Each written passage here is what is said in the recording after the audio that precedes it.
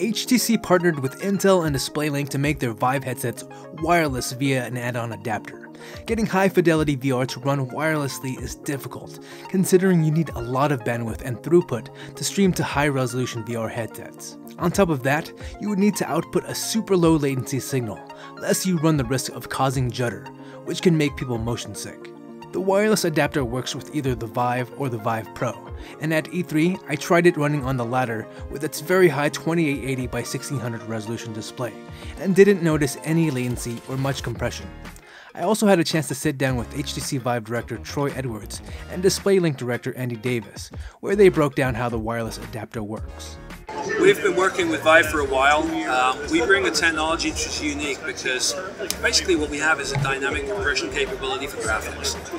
When you're running in a wireless environment, it's very, very difficult to maintain an exact bandwidth at all time. The beauty, what you really want to get to with VR, is to a level of immersion that enables you to really move around and be fully immersed and not have to think about a cable or anything else.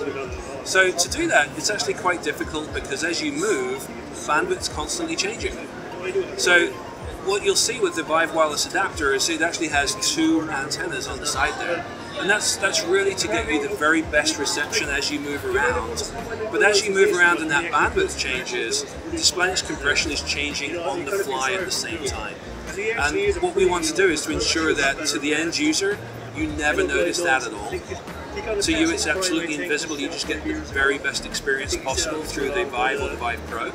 You can enjoy it and be totally immersed and not have to worry. In the past, if you wanted to make a VR headset wireless, you generally either had to make a trade-off between latency or compression. When I tried an earlier build at CES, I didn't notice much latency, but I did notice a lot of compression, which, thankfully, got greatly reduced with the E3 build that I tried.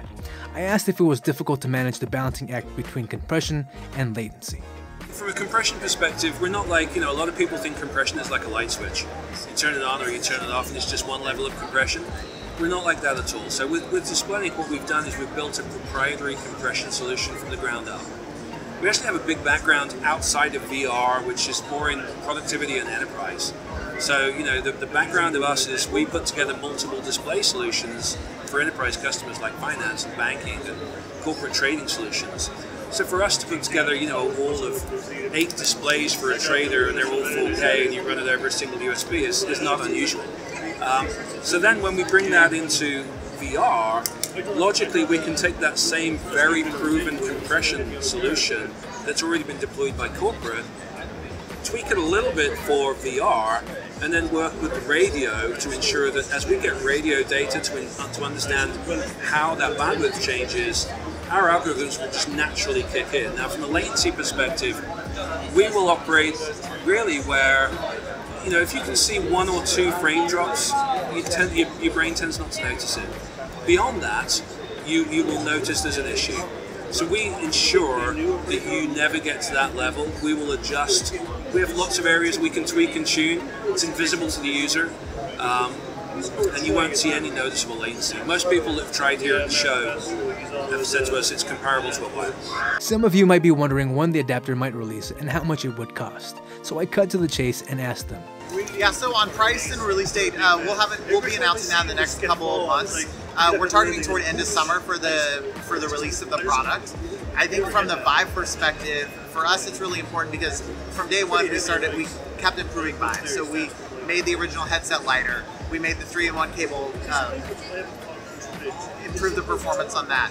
And then so with Vive Pro, we added resolution. The last hurdle for us really right now is wireless, and so we're really excited to be working here with DisplayLink and Intel as well to bring this to market. Considering the Vive isn't the most convenient thing to set up, I asked what the process for setting up the wireless adapter entailed. So it's real easy in actual fact. What you do is you take a standard VR spec PC, open up the PC and there's a single PCI Express card that throws in there. Off the back of that we have an antenna cable. That antenna cable gives you lots of flexibility. So 2 meters high you can mount an antenna on the wall. So what you'll see actually in the booth here is quite high up.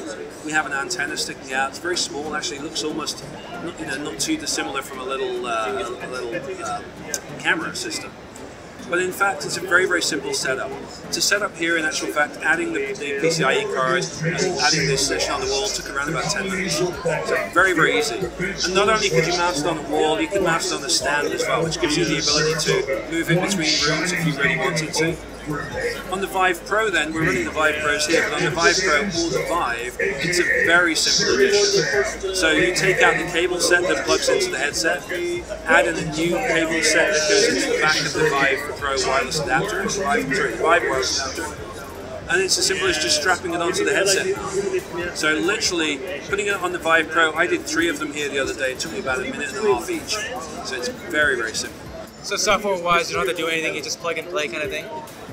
Yeah. So software, there's a little plugin that goes onto the PC, which is enabling you to have the plugin for the wireless connection. So it's a little similar to when you want to connect on an SSID for a Wi-Fi. This is WiGig, so we're running in the 60 gig spectrum, but very similar process. So you look for the connection mode, you simply say connect, and it connects up with the headset. Very, very simple. And for users today, it works with both the Vive and the Vive Pro. So let's say you have a Vive today, you aspire to upgrade to Vive Pro later, you go ahead and buy wireless. It's as easy as flipping it around back and forth and just changing the cables out. So the same accessory works with both headsets. The Vive headset is tracked via 2 lighthouse sensors, but considering only one sensor is used to track the wireless adapter, I asked if occlusion or sensor line of sight issues might occur. No issues at all. We've had people here covering them up and getting into strange positions on the floor. No one's managed to find any areas where you could occlude it so far. My initial impressions of the wireless adapter indicate that the device is doing a good job mitigating latency and compression, but I had to ask how long the 10,000 mAh battery would last. So what we've been seeing at the show is between 2 and 3 hours. I think you guys say 2. Yep. So we're looking at right now the way it works. It works with a standard HTC charge pack that we sell for our mobile phones today. So if you have an HTC phone and then you buy the Vive wireless adapter, you'll get one of those charge packs and it'll work for both. It's spec'd to about 2 to 3 hours, and charge time is roughly an hour. A lot of people run their Vive on gaming laptops or mini ITX PCs that don't have an extra PCIe slot. Those users won't be able to use the wireless adapter in its current state, so I asked the two if they were working on solutions to overcome this issue. Sure, it's something we're looking at. We wanted to get it to market as quickly as we could, and so the fastest way to do that was via the desktop slot.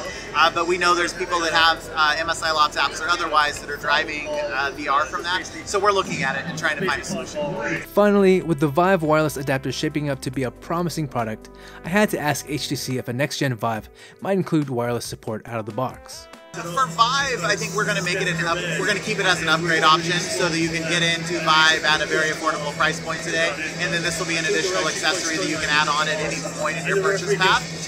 The category of standalone headsets is growing. We have the Vive Focus in China today, and we'll see that come to the US later this year as well.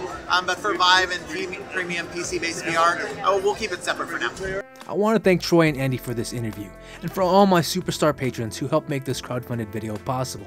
If you want to see more VR Insider interviews like this, please consider contributing to the Patreon for early access videos, exclusive content, written articles, and more. Thanks.